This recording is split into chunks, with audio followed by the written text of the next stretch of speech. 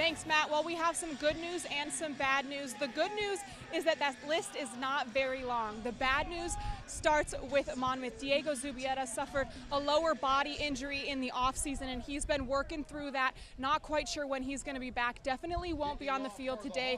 Probably not the next game, so that's a tough loss for Monmouth. And for Hampton, Shai McKenzie will not be on the field today. He was probable coming into this game. Another lower body injury. Back to you guys. Matt Harmon, Eddie Acapinti, start of the second quarter. We check in with the third member of our crew, Suzi Mellano.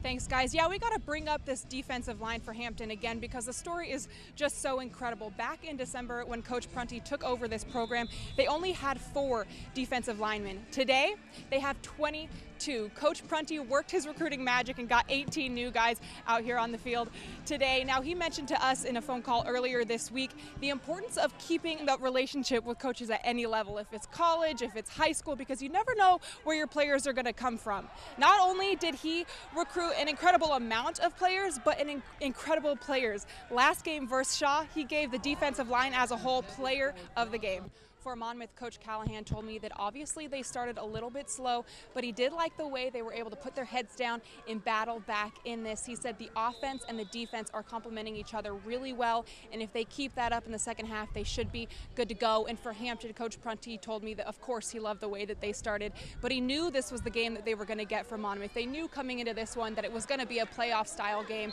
So what he needs in the second half is for his defense to keep working as hard as they've been working all game. Guys?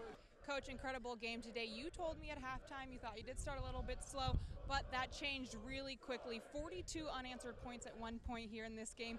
What clicked for you guys? Well, I think we got on a roll offensively. We hit some big pass plays, some explosive plays, and then Pete was able to pop a couple of long runs. And at the same time, we were getting some stops and getting off the field on defense. So I think we played off each other from an offensive and defensive standpoint. And you know, it's still early in the season. There's an awful lot from my standpoint that we need to do better and areas where we need to improve. But it's a good start. It's great to get this first win at home. And an incredible game for Kenji, an awesome game for Pete Guerrero. Jake Powell, 2 touchdowns for him. What is all of this? The list goes on and on. What does this say about this squad? Well, I think what it says is that on offense we have a lot of different playmakers, a lot of people who can put points on the board and get the ball in the end zone for us. And I think that's going to make us difficult to defend the more widespread and diversity we have in terms of who gets the ball on offense. Thanks so much, Coach. Thank you. All right, we're going to chat now with the Hardy star of the game, Kenji Bahar. Congratulations, Kenji. Outstanding game for you. A new career record for you in passing. What was working out there? Hey, just our receivers getting open. They showed a lot of man-to-man defense out there, and we had great receivers like Jake Powell and Reggie White, of course, going out there making plays for me. And you guys were looking for your first win this season, but also to keep that streak alive here at home, which you guys did. How good did it feel to just be here on your home turf, playing out here with your teammates, doing what you do best? Hey, I mean, it's always good to play in front of your home crowd, and it's always good to get the win, and we still undefeated at Kessler Stadium, so that's always good. Thanks so much, Kenji. Thank you. Back to you guys.